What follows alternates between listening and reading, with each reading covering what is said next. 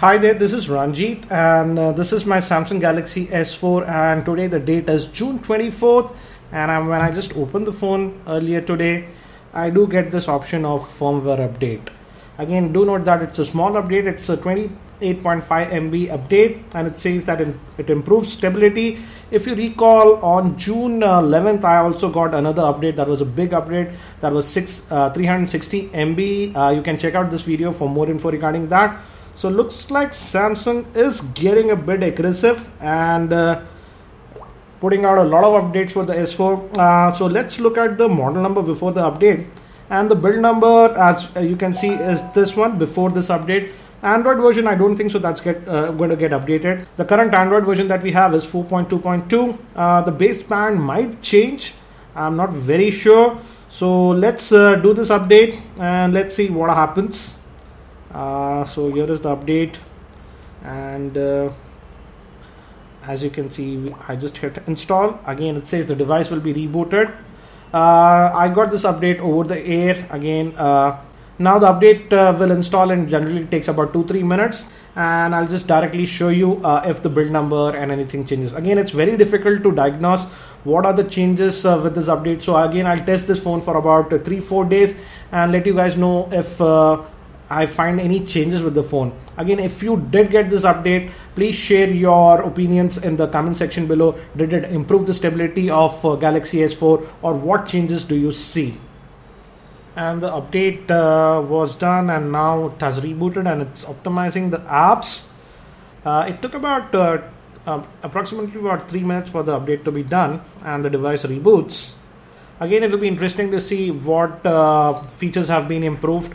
I still had the heating issue a little bit, and also I would say the lag was considerably reduced by the June 11th update, but it was still there a little bit. I hope that gets fixed in this update. If they can fix the heating issue of the screen, that would be great, but I'm just keeping my fingers crossed. So it's done almost. Now it should start the phone. One thing I did notice is after that June 11 update, my widgets do take about 30 or 40 seconds to come.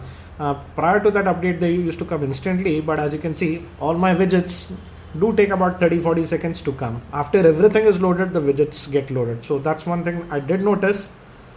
Yeah, it's a little bit quick, I would say. The clock widget came. Again, let's look at the version. Let's go to more about. Again, as you can see, the Android version did not change as expected. The build number has indeed changed. So again, do let me know if you did get this update, and after applying that update, did you find any changes? And let's just go. We also have one more update that's interesting. It's again connecting to the software update, and it says connecting to the server, so that's interesting. I'll just wait for that. So it might be just 2 updates. Now it's gone. Let's just go back and try to check for the update. Let's go to about the device. Let's hit the software update. Let's hit check for the update. Let's see if it can find something again. I'm happy to see that Samsung is finally started to take serious the Galaxy S4 and the issues, and they are getting aggressive. And it says that we have all the updates applied, so only one update was there.